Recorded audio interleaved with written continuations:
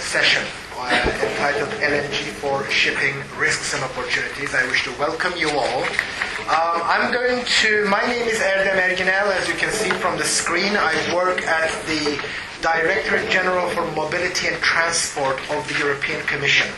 I work in the unit that deals with maritime transport, and sustainable shipping is one of the issues that I deal with, among others, and it's in that capacity that I will be attempting to moderate and introduce this session. So the way I would like to proceed is that I would like to give you some information as to what the European Commission does in this respect, and then we have distinguished speakers among us today, and I will be passing the floor to them, and hopefully we will be having a fruitful discussion afterwards. So very quickly, and in view, bearing in mind the time constraint that we have, I'd like to give you some information as to the position of European Commission regarding LNG. The European Commission supports the use of LNG as a fuel for shipping as an attractive alternative for conventional shipping fuels. Since 2009, the EU has taken initiatives to promote the development of LNG infrastructures and facilitate support measures. Under the TEN-T framework, LNG shipping projects in Europe have been financed with approximately 500 million euros. And we expect that under new call, more such projects will receive funding. The Commission is actually currently funding a study on the completion of an EU framework on LNG-fueled ships and its relevant fuel provision infrastructure. Long title and a big study indeed. It is composed of 4 lots that work on a variety of issues, and my colleague will later talk about part of the findings of that study. But in this context, apart from the assessment of the risks and opportunities regarding storage, provision and use of LNG as marine fuel, we are looking into the legal, procedural and technological gap analysis on LNG distribution, bunkering and use, as well as an analysis of LNG market development and financing opportunities. In general, the Commission encourages a public debate on LNG for shipping, and the study provides arguments for a stakeholder debate at local, national and European levels. The first reactions we have had so far is that the stakeholders recognize the environmental advantages of LNG as a shipping fuel, but there seems to be some uncertainties regarding whether there is a clear business case or not. The final results of the study are expected in the second half of this year. So we are looking forward to your reactions once the publication is done.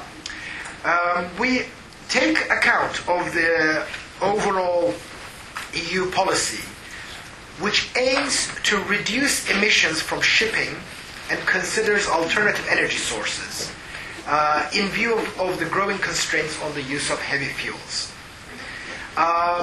To give you some examples on what kind of framework the European Commission actually is shaping its policies within, we have the EU White Paper on Transport, which sets the greenhouse gas reduction goal for at least 40% by 2015 for the shipping sector, and requires that shipping should further contribute to the reduction of local and global emissions. We also have a directive on sulfur content in marine fuels, which allows the use of LNG as an alternative fuel to comply with more restrictive emission standards set by MARPOL Annex 6. Last but not least, we have the directive on the deployment of alternative fuels infrastructure, which contains new rules that ensure minimum coverage of LNG refueling points in main maritime and inland ports across Europe by 2025 and 2030 respectively, with common standards for their design and use. The Commission assists the Member States and the industry to fulfill new, stricter requirements regarding air emissions from the maritime transport sector.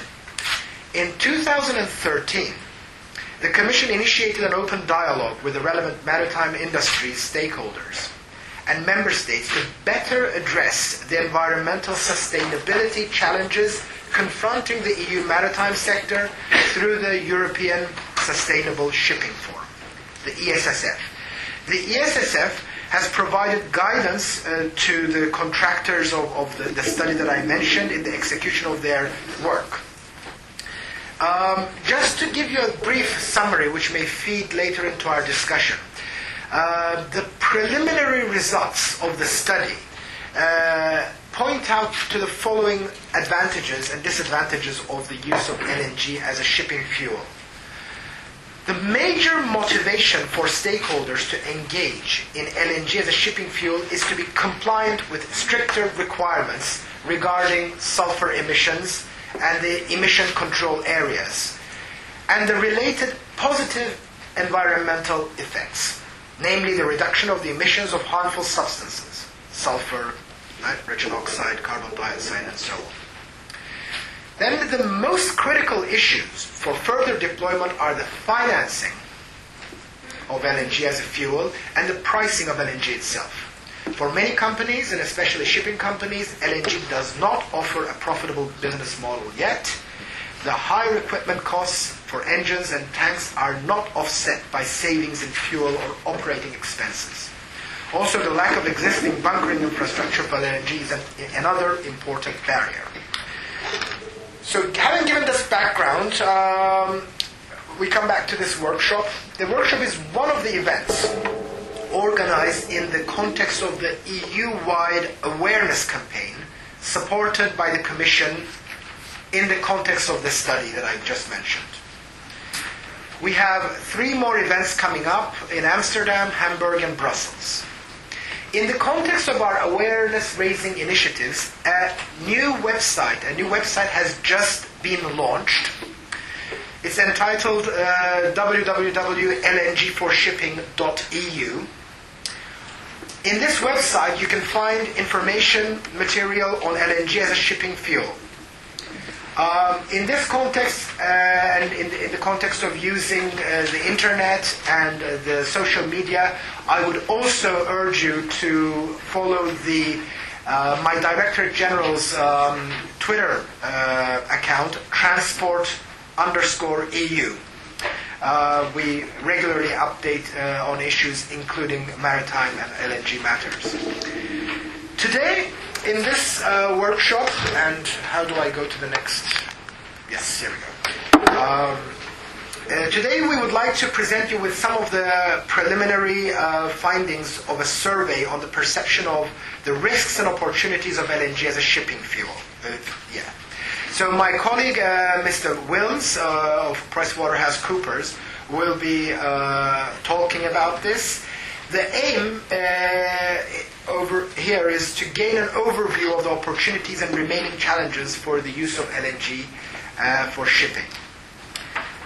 In this context, this will be explained more clearly. A survey among private businesses, government authorities, and NGOs has been conducted.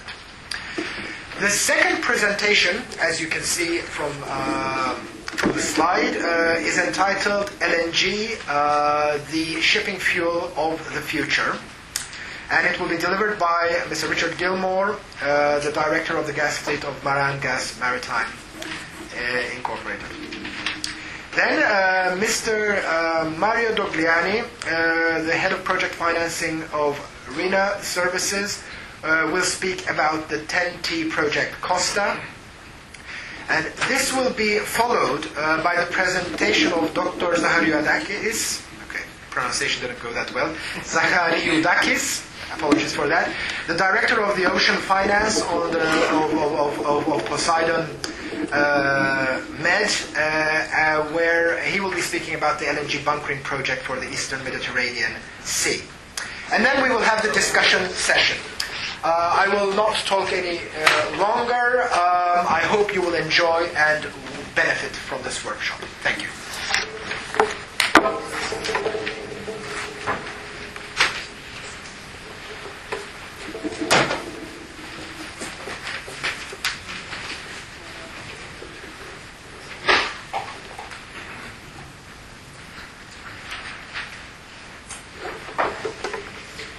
Ladies and gentlemen, welcome. My name is Antonio Swilms, and today I will be speaking to you about some insights of our recent stakeholder analysis as an integral part of our awareness campaign.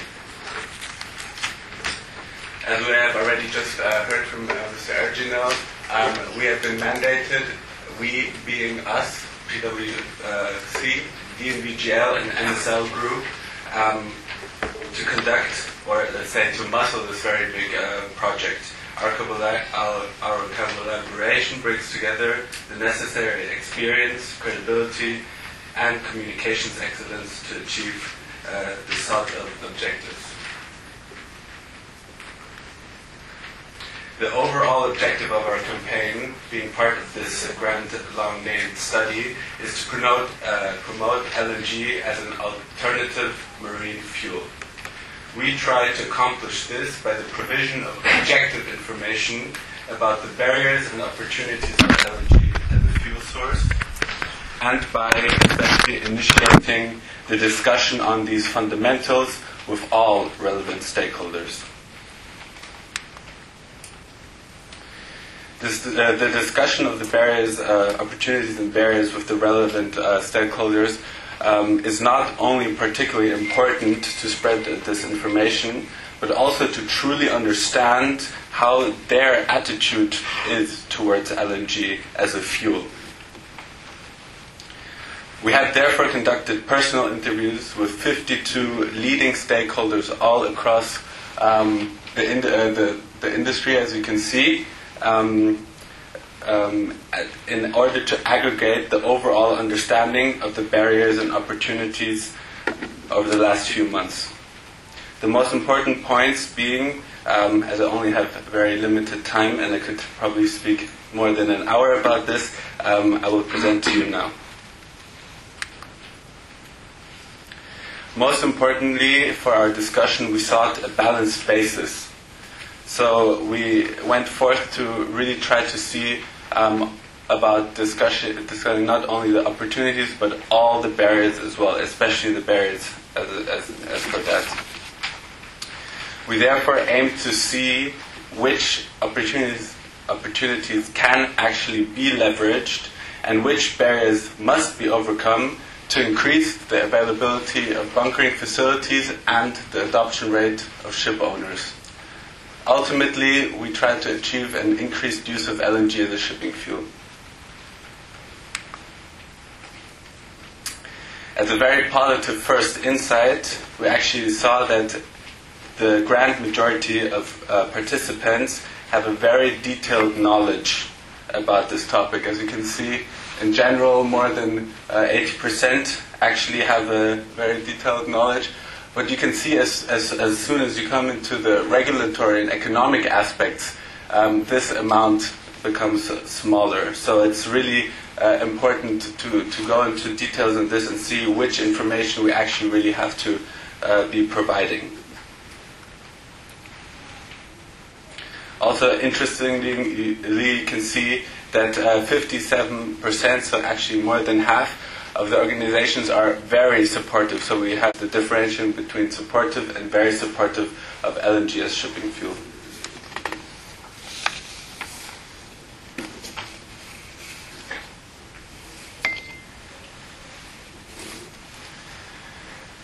Concerning the opportunities, I think it is fair to say that every participant we talk to in some way understands or agrees, in fact, that LNG is the cleaner alternative to heavy fuel oils.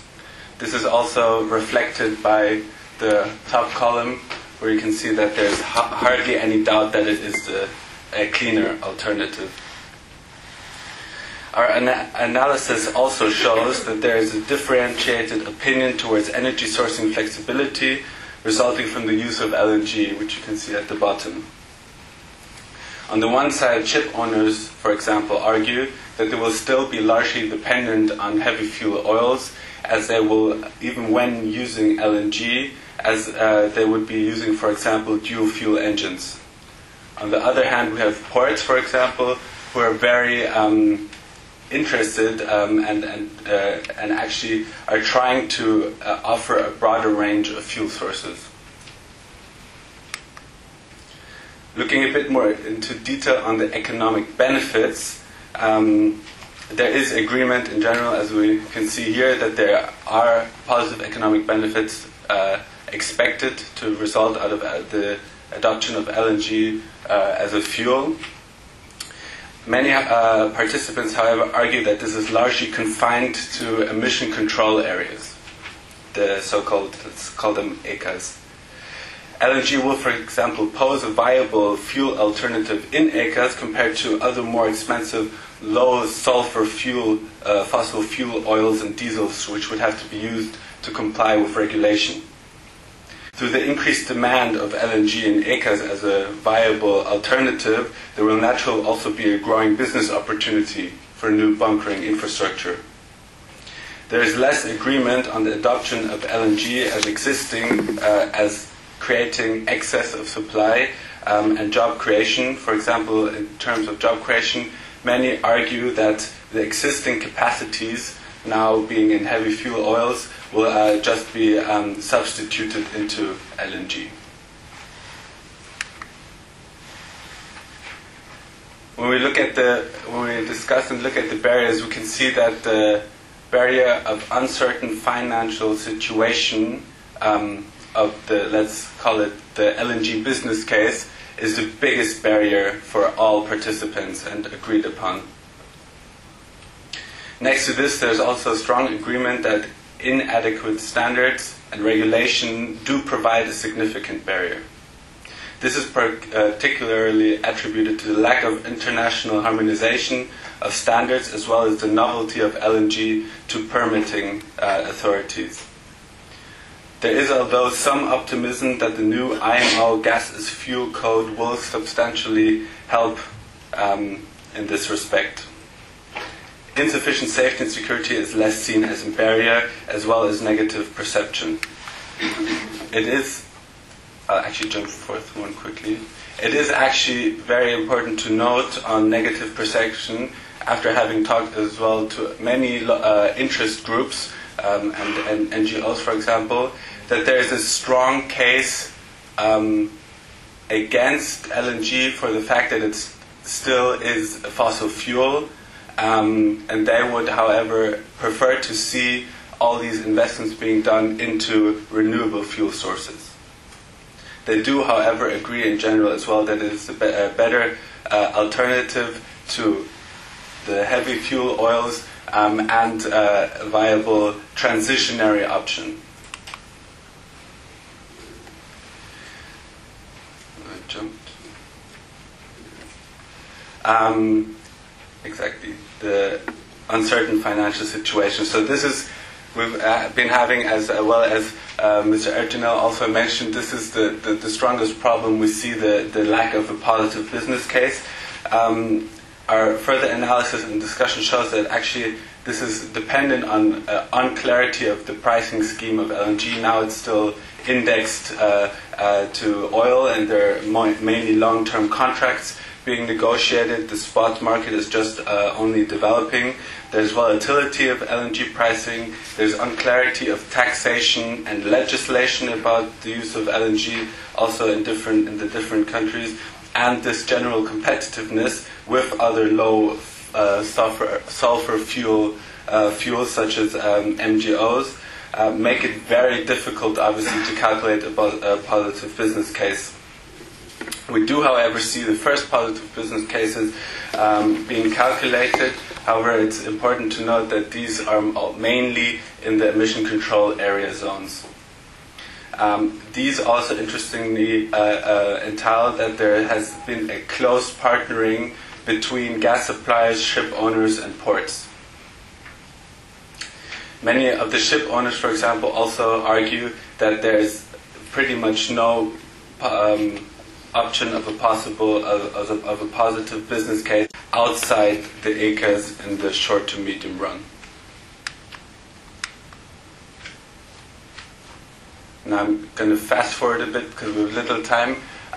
We can see that there is a lot of involvement and activities, and that there is a very substantial confidence in the adoption of LNG. So I think people are slowly getting into the motion that this will actually be happening.